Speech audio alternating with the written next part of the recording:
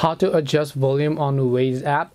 Hi everybody, welcome back to our channel. In today's video I'll guide you on how you can adjust volume on the Waze app, so make sure to watch the video till the very end. In order to adjust volume on the Waze app, all you have to do is open the Waze app over here, sign into the account, and then here you'll see My Waze. Just tap the My Waze option here. Then to adjust the volume, tap the gear icon which is at the top left hand side of the screen here.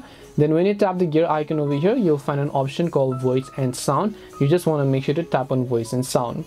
When you tap on the voice and sound option over here, you will find all these different sorts of options, and here you can see guidance volume. And in order to adjust it, you can just drag the slider just like this. So this will actually let you adjust the volume. If you set it all the way to the right, it means it's at the maximum volume. If you set all the way to the left, it means it is at the minimum volume. If you set it in somewhere between, it's going to adjust somewhere in between. Depending upon your own hearing conditions, you can go ahead and then actually adjust these volumes based on your own needs.